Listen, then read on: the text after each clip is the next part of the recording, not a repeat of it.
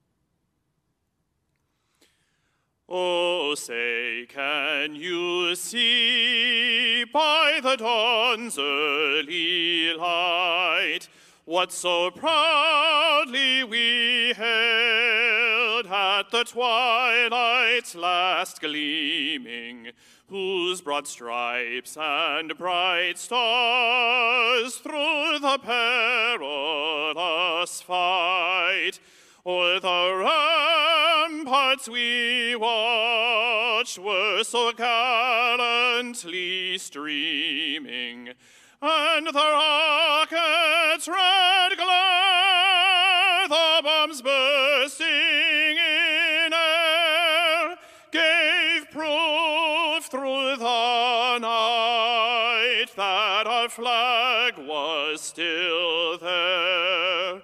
Oh, say, does that star-spangled banner yet wave o'er the land of the free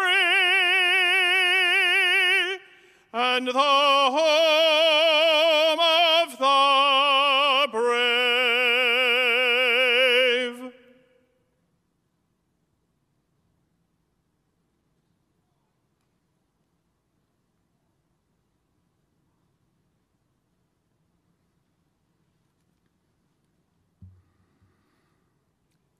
Almighty God, Lord of heaven and earth, of all things, seen and unseen, we gather today for a ceremony in honor of the Honorable Mark T. Esper and his faithful service to our country as the 27th Secretary of Defense.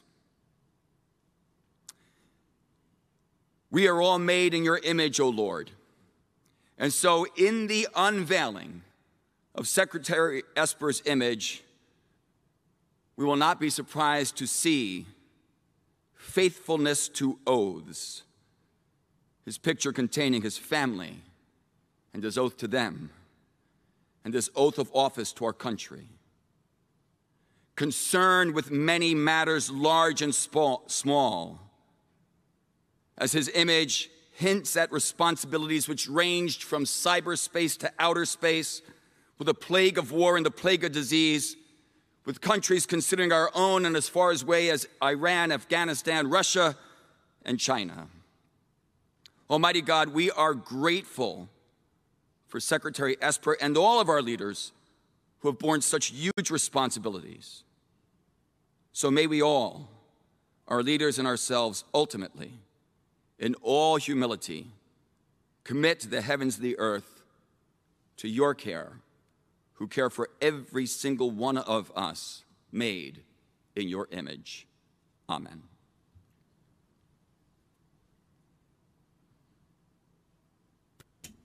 Please be seated. Ladies and gentlemen, the Secretary of Defense, Lloyd J. Austin III.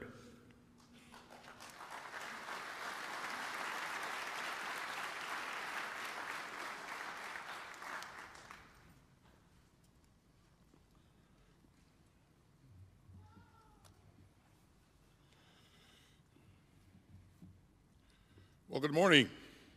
Distinguished guests, colleagues, and friends, welcome.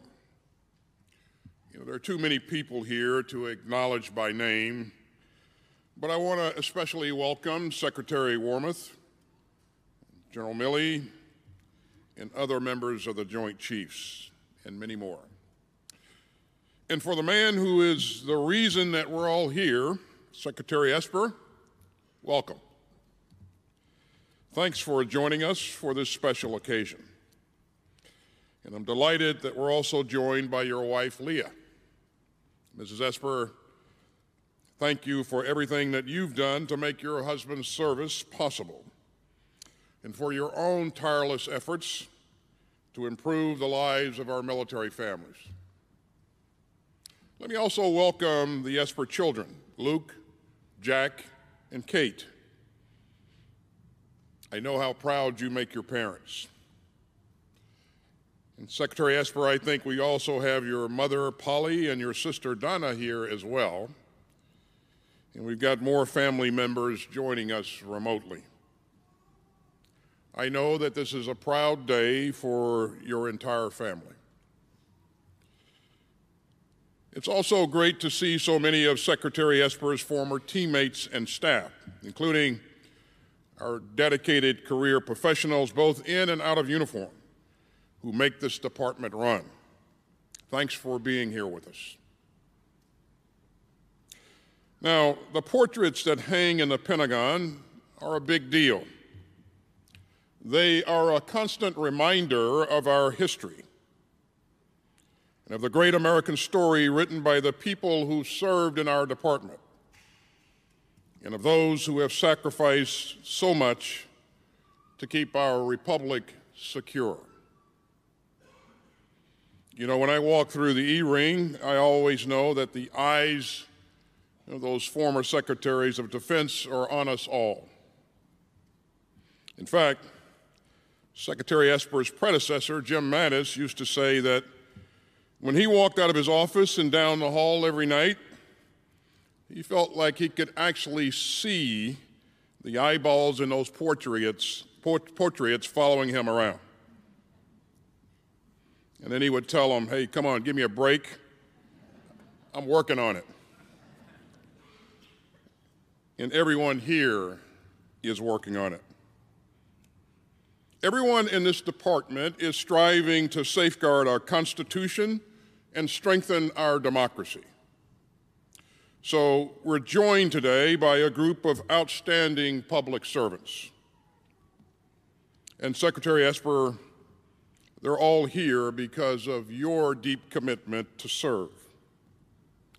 A commitment to showing up, to wanting the ball, and to supporting the great men and women of this department.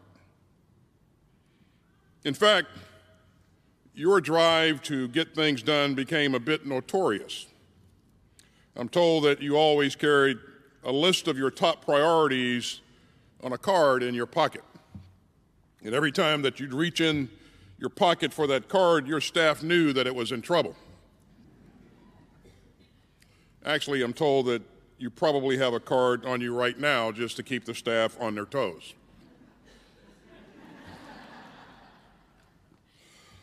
Now, that brand of tireless dedication is something that you learned at West Point.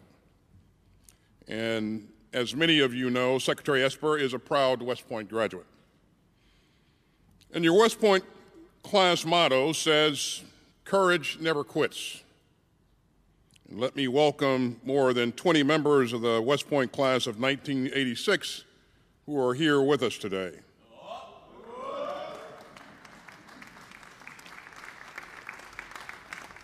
For your benefit, Mr. Secretary, I'm going to try this again. Let me welcome the class of '86 who are here with us today.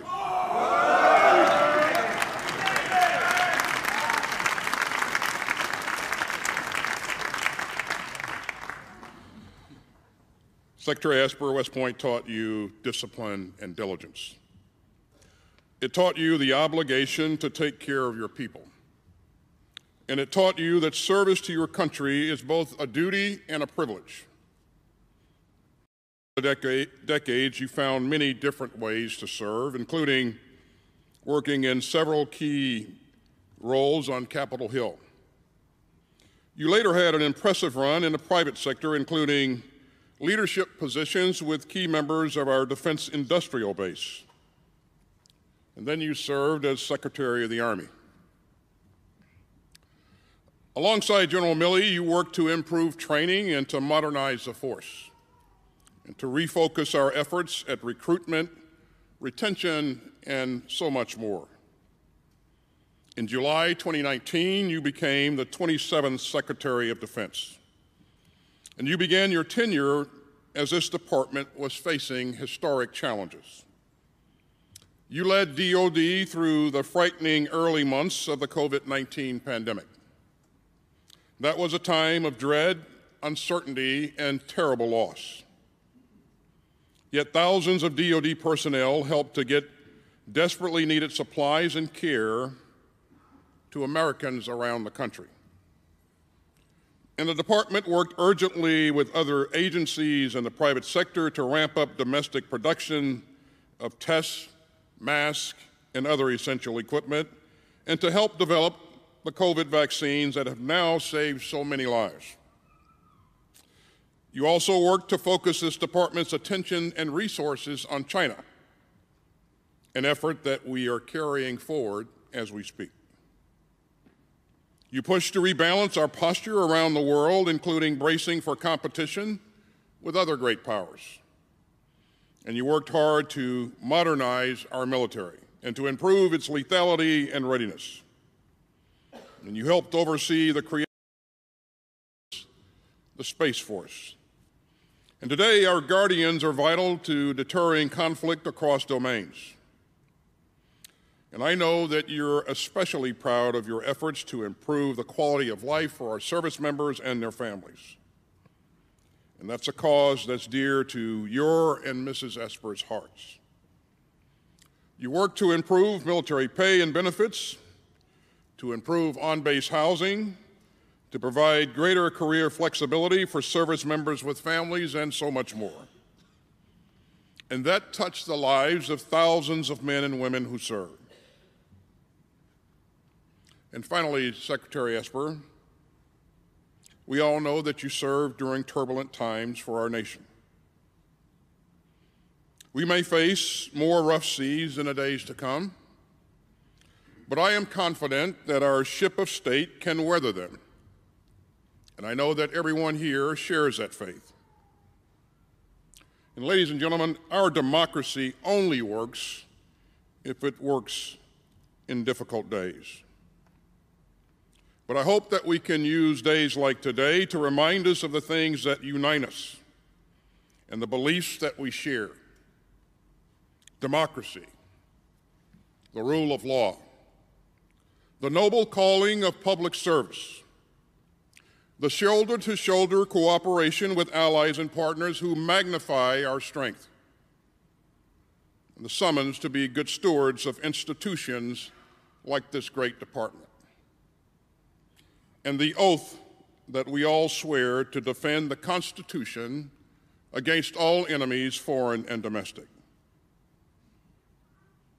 Those are the beliefs that will always guide us home. So, Secretary Esper, thank you for serving at a time of great uncertainty and challenge. Thank you for your love of this great institution. Thank you for your profound care for this department and the people of this department. And thank you for this capstone in a long life of service. And again, to everyone here this morning, I thank you again for joining us. And at this point, Mr. Secretary, I'd ask you to join me at the front here, and we'll unveil your portrait.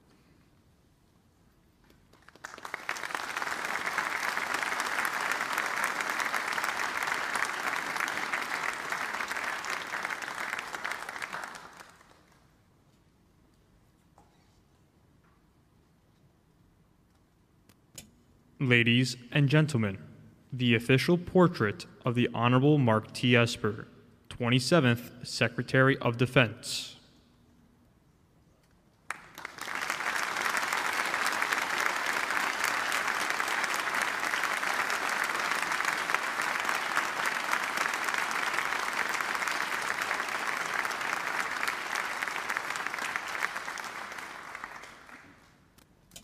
Thank you, Secretary Austin. Ladies and gentlemen, the Honorable Mark T. Esper.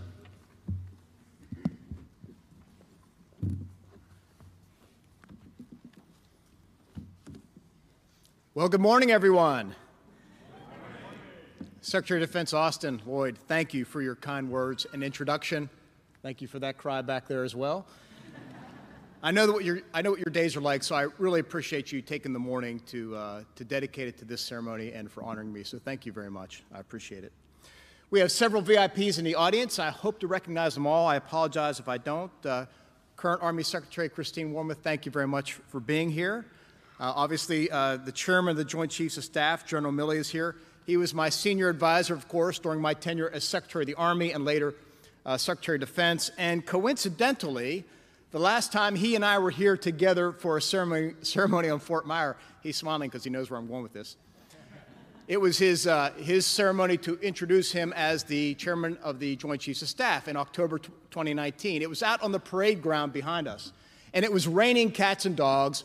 We were soaked to the bone. The chairman had a glum look on his face. And the president came over to us and, trying to bolster the mood, said something like, don't worry, General. The rain means you have good luck on the job. How'd that go?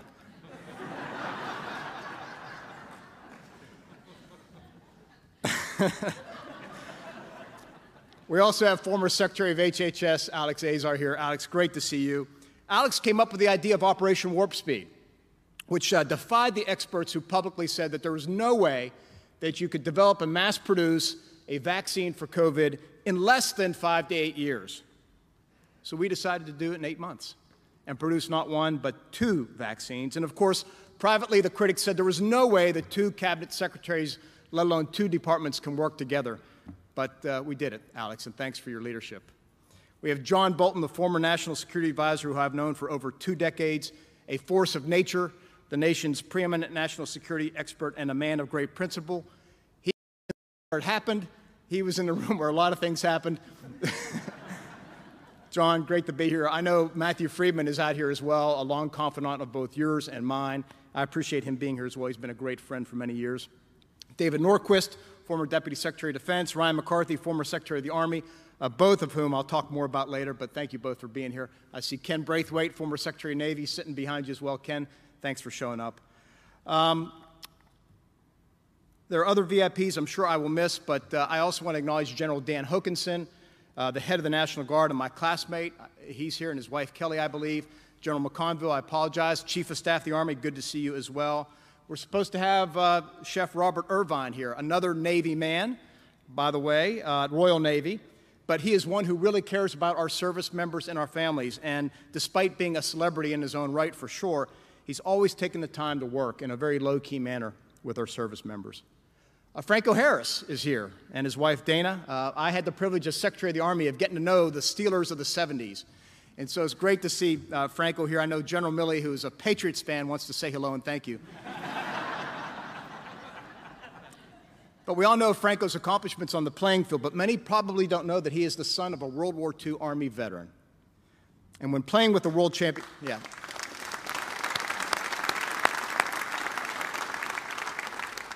And when playing with the world champion Pittsburgh Steelers in the 70s, Pennsylvanians know that he led his own army, Franco's Italian army. So Franco, it's great to be here. There are many, many, many other friends here today, so I want to do my best to call out some of them for being here. But first, I want to thank the many members of the West Point Class of '86 for arriving. You are a great group of patriots, and I'm proud to call you all classmates and friends. However, I admit I thought it important to sequester you off to the side. I supported that action, knowing things can get rowdy at times. I was at the West Point recently on our day, which is reception day, for the class of 2026. That, of course, makes us old grads, though not the oldest in the audience, Mr. Secretary, the class of 75. But seeing the new cadets running around, getting their heads shaved, drawing equipment, and wearing their first set of white over gray reminded me of our own reception day. It was 40 years and 2 weeks ago today that we all swore our first oath to the Constitution of the United States. Thank you all for your public service. The West Point class of 1915 is considered one of the greatest of all time.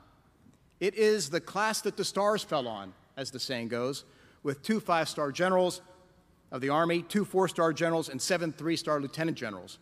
Of course, everyone has heard of Bradley and Eisenhower.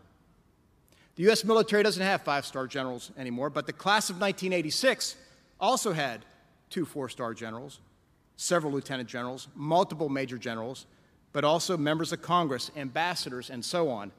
And then there are the classmates who excelled in business and finance and politics. Some of them are here today. If I had to create a list of things I'm most proud of and that I had little to do with, top of that list would be raising 3 wonderful kids. The next would be the good fortune of being a member of the second greatest West Point class of the 20th century, the West Point class of 1986. I do want to call out a few of my classmates for special recognition, beginning with Father Matt Palakowski, who gave that wonderful invocation. He's a tremendous pastor and inspirational speaker, and also an airborne ranger. Figure that out. His most memorable moment for me was when he was photographed a few years ago kneeling behind the Army bench, praying the rosary in the 4th quarter of football's greatest rivalry.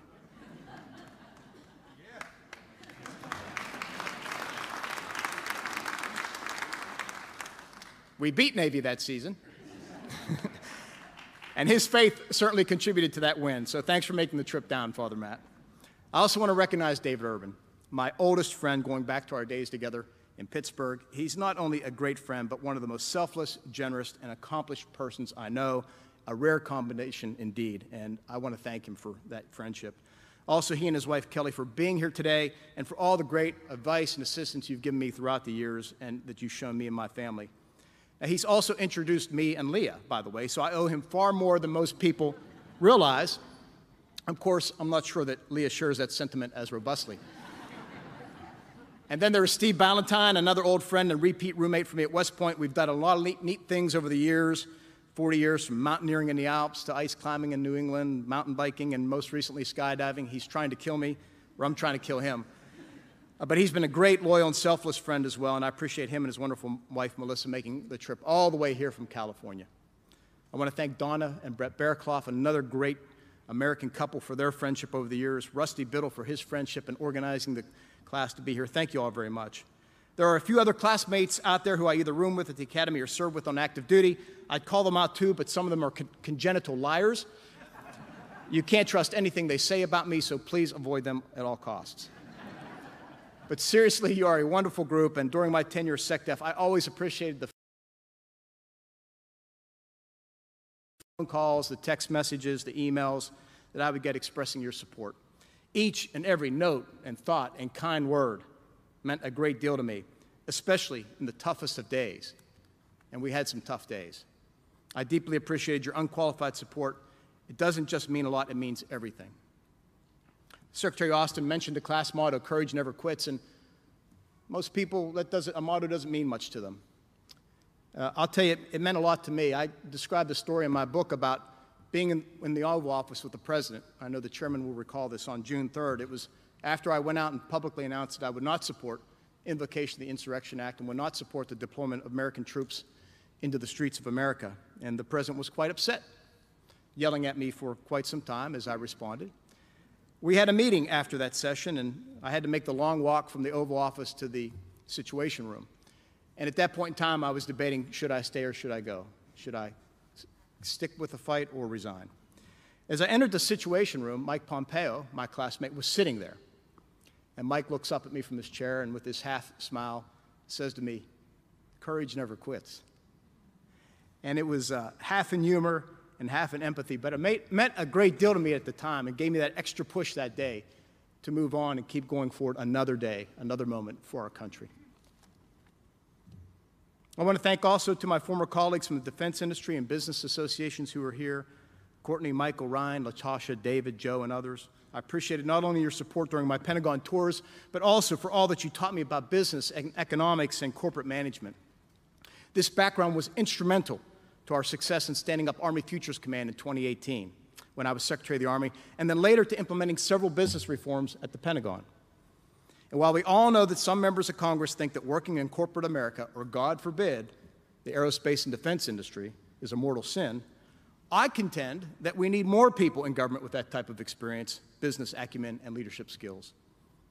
Speaking of politics, a few friends from my days on Capitol Hill, from the personal staffs I worked in to the committee staffs I worked on, are here today. Rachel and Richard, Alan, Bill, Ramona, Dean, and others. Great to see you all. Thank you for coming. It's also wonderful to see some of my old friends from my years on active duty, from my time with the 101st Airborne at Fort Campbell, Mike and Matt and Beth, and my days at the 325th Airborne in Vicenza, Brett, Scott, Sonny, and others. As I look back upon my career, I can see that my days on active duty in an infantry battalion with my fellow brothers in arms as some of the best years of my professional life. It was not just fun and rewarding and challenging, but fun, rewarding, and challenging all at the same time. And of course, back then, you knew you could trust the person on your left and your right. Equally important, you were confident that the only bad guys out there were the ones to your front, downrange. I wish that were true of Washington. You liked that, John, didn't you? I'm blessed to have friends here today, not just from our neighborhood in Virginia, but also from outside the area, from Pennsylvania and Tennessee and Florida and California and Georgia and elsewhere, who traveled a long way to share this moment with Leah and me. Thank you all very much for your friendship and support. It means a great deal. I'm really pleased to see friends and colleagues from my tenure as Secretary of the Army. Aside from being a platoon leader or company commander, it was the second most fun I ever had in the Army. It was also the job I most enjoyed at the Pentagon, and I mean of all my jobs at the Pentagon. Leah and I always said that our best times were in the Army, the mission, the sense of purpose, the shared sacrifice like living in Italy. It was terrible. And the great friends we made all along the way. So when I became Secretary of the Army in 2017, it was like coming home, except I didn't have to do a PCS move. I was blessed with a great leadership team, Ryan McCarthy, fellow traveler in defense industry and Army Ranger who led the way on modernization. General Mark Milley, of course, who brought the Army back to high readiness standards through training and all that he brought to the force. And, of course, Jim McConville, who was my loyal wingman on talent management and all the things personnel. We were able to make monumental changes in the service, changes that were desperately needed, some that were long overdue, others that were unforeseen, and a few that we all just wanted to make happen. You know, most of you are familiar with the establishment of Futures Command, Night Court, the new Army Combat Fitness Test, resurrection of the pinks and greens, World War II uniform. Each of these has a unique story, and some are a little funny. You know, I remember the time when we were working to strengthen, lengthen, and toughen Army basic combat training. The debate on the key issue was, would we go from 13 weeks of training to 22 or 23? At some point, if my memory serves me right, General Milley came back from a meeting, and apparently some senior Marine made a comment about the Army not being tough enough or something. They were thinking about making their basic training longer. And at that point in time, at that moment, we decided we're going to make 23 weeks the standard, just to show the Marines. All that said, I want to say my final thank yous for two very special groups of people. The first is the extraordinary team of civilian and military leaders that I had as Secretary of Defense. As many of you know, my focus was warfighting, and my top priority as SecDef was implementing the National Defense Strategy. Doing something like that is difficult, even during normal times. And of course, we weren't living in normal times. As Secretary Austin mentioned, great power competition with China and Russia, conflict with Iran, war in Afghanistan. On top of that, a once-in-a-century global pandemic, unrest in our streets we hadn't seen in generations. So truth be told, I felt it important to keep folks focused on the really critical work of the Pentagon, because if you're not steering the ship forward during rough seas, then there's no telling where the currents will take you, especially when you must turn into the wind and into the waves. So I want to thank the service chiefs, Army Chief of Staff General Jim McConville, Admiral Mike Gilday, Air Force Generals Dave Goldfein and C.Q. Brown, Marine Corps General Commandant David Berger, Chief of Space Operations General Jay Raymond, and Coast Guard Commandant Admiral Carl Schultz. I'd be remiss if I didn't mention as well the two chiefs of the National Guard Bureau, General Joe Langell and General Dan Hokanson. The Guard stood tall in 2020. It was an important year for them, what they did for our country. We also had a solid group of combatant commanders, all too numerous to list, but I appreciate their dedication and service to country as well. Lastly, I want to publicly thank the most senior officers with whom I had the honor and privilege to serve alongside during my tenure, beginning with General Joe Dunford and General Mark Milley. Both men are extraordinary officers, exceptional individuals who always offered great advice and insight and encouragement during their respective tenures. I spilled a lot of ink in my memoir talking about General Milley, his exceptional service to country, and during our time together. I hope he's delivering for you too as well, Secretary Austin. So I won't further embarrass him today. I just want to say, Chairman, thanks once again. I also want to thank the Vice Chairman of the Joint Chiefs, who I also served with, General Paul Selva and General John Hyten. I had an exceptional cadre of undersecretaries and other civilians who helped me be successful and accomplish a good deal during my 18 months at the helm of the Pentagon. I want to call a few of them out, beginning with James Anderson at Policy, who led the push to update our war plans, implement new readiness concepts such as the immediate response forces, to review and update and approve our China and Russia war plans, and reallocate and redeploy our forces around the globe.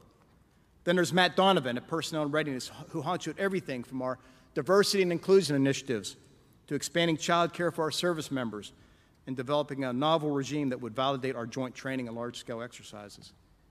He worked closely with Paul Nye, my general counsel, who helped me craft a policy that did away with Confederate symbols on our bases and other political symbols. Ellen Lord, who led acquisition and sustainment, doing a remarkable job on issues ranging from updating acquisition policies to surging logistics and shoring up the supply chain in the dark days of COVID in 2020. Joe Kernan, the Undersecretary for Intelligence, who did remarkable work on several things I can't talk about, but was also quick to offer his keen insights on any number of matters. Jonathan Hoffman, my head of public affairs, who did a fantastic job with the press and the White House on a daily basis, and still others, such as Israel Bromer, Dana Deasy, Ellen McCusker, James Stewart, Heino Klink, and others, who served in positions at the Pentagon at various times during my tenure. My service secretaries, Barbara Barrett, Richard Spencer, Ken Braithwaite, and Ryan McCarthy and their service chiefs were all real professionals and dedicated public servants who put country first, took care of the troops, and did their very best to protect the country and advance our nation's security. David Norquist, my loyal wingman, who did far more for the department than most will ever know, let alone appreciate. But some highlights include his work with me to reform and manage the Fourth Estate, his assistance to modernize the force by investing in game-changing technologies, and his efforts to develop a future force structure for the Navy that would ensure our overmatch against the Chinese for decades to come. David also played a critical role in helping manage warp speed and DoD's efforts to support the whole of government response to COVID. David, thanks once again. My chiefs of staff, Eric Tuning and Jen Stewart, who ran the building extremely effectively and did so with great skill and nicely, I might add, all the while having to put up with me. Especially Jen, to whom I think I asked on almost a daily basis, what do we need to do today in case I get fired tomorrow? She would frown and say, "You mean, sir, when we get fired tomorrow?" My senior military assistant, General Brian Fenton, who will soon be taking command of Special Operations Command, my highly capable executive secretaries, Captain Ollie Lewis and Dave Saldo, and finally my aides and special assistants, Lieutenant Colonel Tim Leone, who's now down at the 82nd Airborne, and Lieutenant Colonel Caleb Hylett, who I think is going on to bigger and better things here soon, Colonel Josh Glonick, who was my speechwriter, my Deputy Chiefs of Staff, Alexis Ross, who did personnel and acquisition, and Justin Johnson on space, Emily Chumacero, Liz Celia, and most importantly, Annie Powers, my EA extraordinary. Is Annie out there? Got to tell her, happy Friday, Annie. I also want to take this moment to thank not just Annie, but Sarah Farnsworth and Jennifer Price for the great work they did getting me this portrait and this event to this date and working well. I want to thank my security team, Rodney, John, Keith, Eddie, Eric, and many, many others who watched over me and Leah these last few years and continue to do so. This extraordinary group of people and many others, too numerous to list, kept me organized, prepared, and ready for anything and everything. They also ran the department and were a joy to have around. Even during the toughest days, they were hard at work, optimistic, uplifting, and an inspiration to all, especially me. In the epilogue of my memoir, I speak to my view that most people go into government to serve their country, not a president, not a party, and not a philosophy, but to serve their country, to follow their oath, to do good, out of a sense of duty or passion or both. All those people I just called out, and the hundreds and hundreds of others I was privileged to work with, are the great patriots of our time. Most are the unsung heroes. They are the ones who worked the long hours, often coming in before the sun rose and leaving after it set. They are the ones who passed on high-paying jobs and generous expense accounts in the private sector in order to serve their fellow Americans. They are the ones who suffered the slings and arrows of the press and politicians and the whisper campaigns of peers and partisans. And yet they endured, they persevered to serve a higher good, to follow a more difficult path, to choose a harder right, to serve their country above all else. As such, the American people and history should be eternally thankful for these heroes' service, sacrifice, and commitment.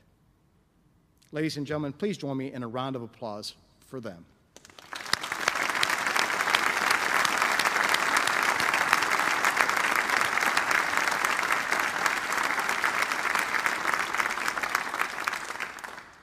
Secretary Austin, I know you have a packed schedule. I've gone long, but this is my last chance. I'll wrap it up real quick here. Lastly, I want to thank my family, beginning with my mom, of course, for being there from day one, literally. for helping me become who I am today and for being here as well. For my old staff who think I'm overly curious and an interminable questioner, I invite you to spend a few minutes with Mom afterward. You'll see where I inherited that trait. Next, I want to thank my sisters, Patty Ann, Donna, and Beth Ann and their families for their love and support. I truly appreciate it. I also want to thank my children, Luke, Jack, and Kate. They are the joy of Leah's and my lives. Leah deserves the credit for ensuring that they became the wonderful and caring people that they are.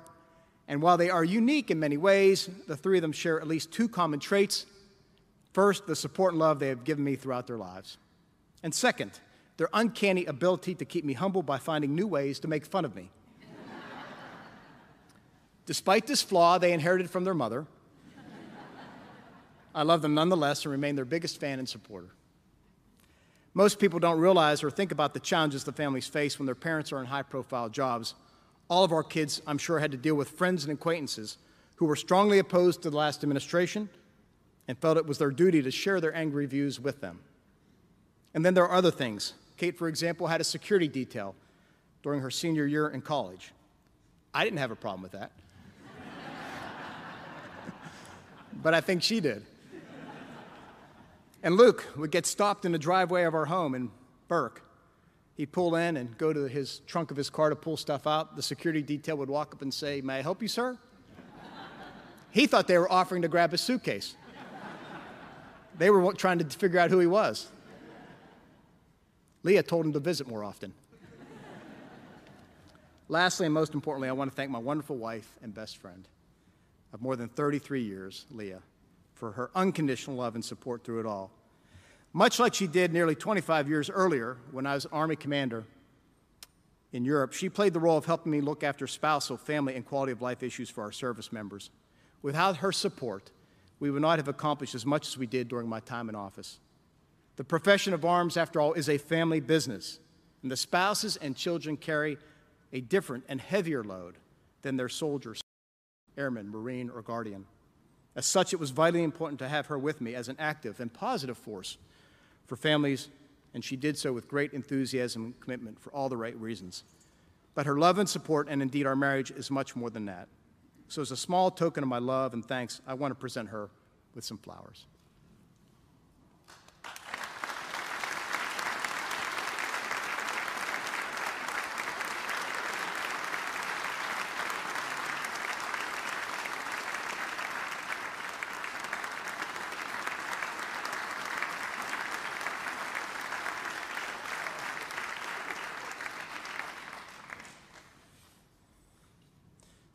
I'll get in trouble later for spending the money for it. When my memoir came out in early May, it quickly rose to the top 3 of the New York Times bestseller list. I was quite happy with this, of course. My publisher nonetheless thought we'd go to number 1. I knew we wouldn't, however. After all, we had stiff competition in the book-buying world. It was May, high school and college graduations were in full swing across the country, and Dr. Seuss's "Oh, the Places You'll Go" was going gangbusters once again. Leah and I knew this because we had given our kids this same book upon their graduations. So as in so many years prior, Seuss once again dominated the market. I was okay with this. But as I pondered Dr. Seuss and his wisdom at the time, and in the weeks leading up to today's ceremony, I was reminded of one of his most famous quotes, inspired by "Oh, the Places You'll Go." It sums up my love and feelings for Leah, our marriage and partnership, and what I call our best friendship. It's also true for our wonderful kids as well. And of course, it resonates with how I feel towards so many of you. But mostly this is for Leah and our family. Dr. Seuss once said, quote, "Life's just one great journey. It's a road we travel as we go from point A to point B. What makes that journey worthwhile is the people we choose to travel with, the people we hold close, as we take steps into the darkness and blindly make our way through life. They are the people who matter. Thank you all very much for traveling with me on my journey."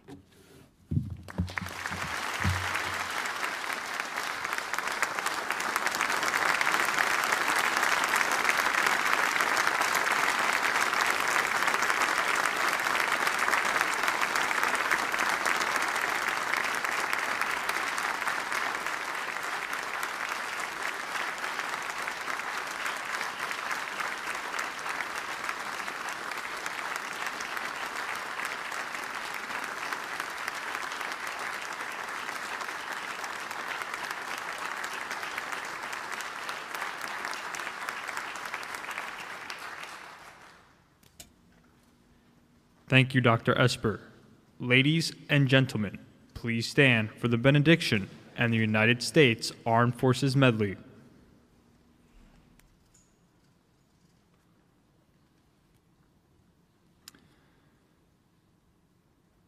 As we leave this ceremony, we are grateful, Almighty God, for Secretary Esper's service and accomplishments, for his sacrifices and the sacrifice of his family, and to have been privileged to be at this unveiling of the countenance of his face.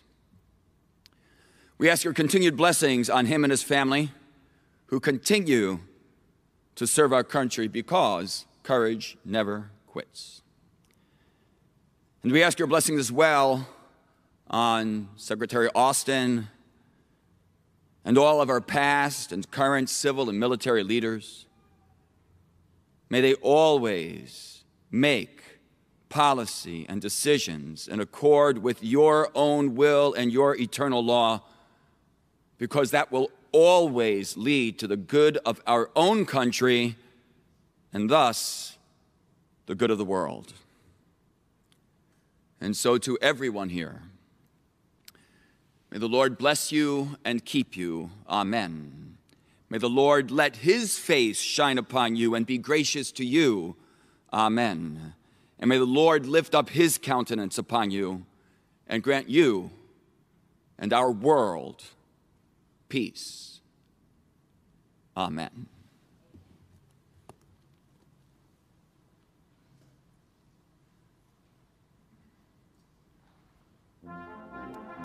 Please remain standing for the departure of the official party.